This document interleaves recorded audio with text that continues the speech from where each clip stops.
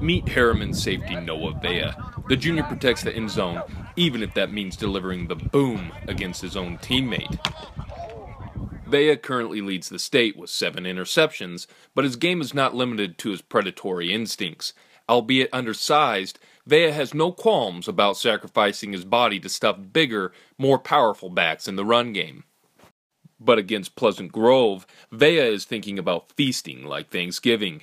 The Vikings have thrown 15 interceptions this season, which has Vaea licking his chops. Yes, I believe this quarterback's threw 10 interceptions so far, so I'm just hoping I can make some plays.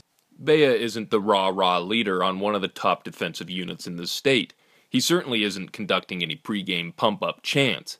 If he isn't relaxing to Bob Marley, he's snoozing before games.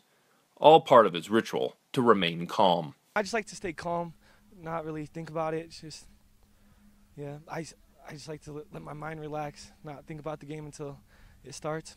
Oh, I don't really listen to music. I usually sleep. But if I do, I listen to reggae music, slow music.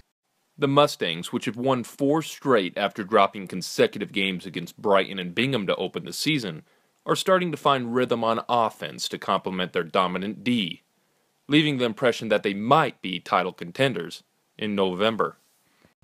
I see us, if we just keep doing what we're doing and working hard, we'll be playing at Rice Eccles.